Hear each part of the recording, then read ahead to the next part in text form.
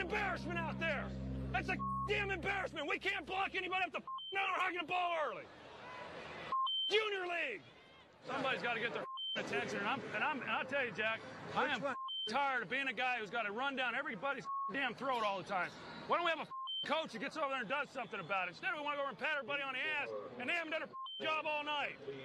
Guys out there off, and nobody says anything about it. We got a head coach who won't say anything about it. We got coaches offensively who won't do anything about it. I mean, enough's enough. I understand. Baby.